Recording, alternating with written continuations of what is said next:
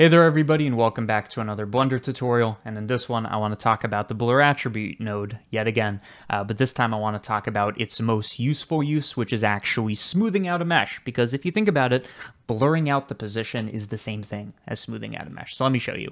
I'm going to go into geometry nodes, take this cube and replace it with a monkey, Suzanne, do a geometry nodes, and a super simple setup for smoothing a mesh, which is something we couldn't do before because we had to do mesh to volume, volume to mesh, and then like voxelize it.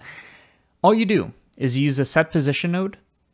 We are going to set the position to the position, except we're going to modify it with this blur attribute. So we could not get simpler. So I'm setting this to vector, and you can see this is a smoothing algorithm, literally for the thing. And you could apply it to only certain areas of the mesh depending on the normal. This is a smoothing thing. If we want it to be even smoother, we need to add more divisions.